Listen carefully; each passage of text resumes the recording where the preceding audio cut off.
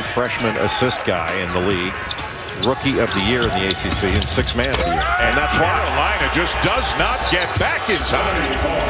And that's all due to the outstanding defense, pressure, switching of Florida State. Let's see how they do without Barnes, who did go to the bench. Boy, Koprivica.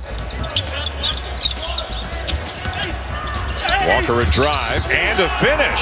Strong drive by MJ Walker.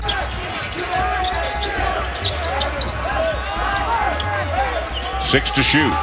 Love will launch and hit a deep three. Good job by Carolina to stay home on shooters.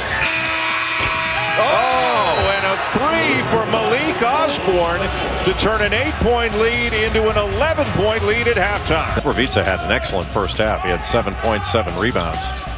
Allison talked about getting the ball inside. They go right to it. And for the Seminoles, Walton, his second Three. Davis trying to shake Wilkes, 15 to shoot.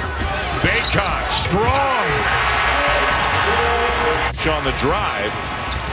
They don't have Koprivica or Ngom, the 7-footers out there. Sharp running the floor hard, and it's a 4-point lead for the Heat. Walker Kessler's in the ball game. They want to try to put him in ball screen situations in the middle of the floor. Took advantage of him there. Off the miss, down with the rebound is Osborne. Koprivica with a finish. Love the handoff. And you got a switch. Got a big guy on him. Koprivica can move his feet. How about that? Limping a little bit, doesn't he? Yeah, remember first half, a big fall that he had. Maybe it's still bugging him. Polite, a pretty good look, and he buries it. Yeah, I still say make it.